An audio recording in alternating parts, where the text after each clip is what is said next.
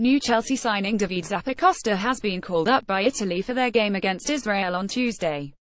The right-wing back is a late addition to the squad, replacing Atalanta left-back Leonardo Spinazzola, who picked up an injury in Saturday's 30 loss to Spain. Hopefully Zappacosta won't suffer a similar fate, now that help's been signed by Chelsea as crucial depth at a key position. Zappacosta has 4 caps for the Azzurri, playing as a right-back or a right midfielder in games during the November and March international breaks. He was not picked for Italy's last 3 games, staying only on the fringes of the team, just as he was during Euro 2016 when Antonio Conte ended up choosing him only for the standby team. Italy's current head coach, Gian Piero Ventura, was Zappacosta's coach at Torino for 2 years, so he should know how to best utilize the new kid on the Chelsea wing-back block. After Saturday's embarrassing defeat, Italy need a win against Israel on Tuesday to get back on track for qualifying for the 2018 World Cup in Russia.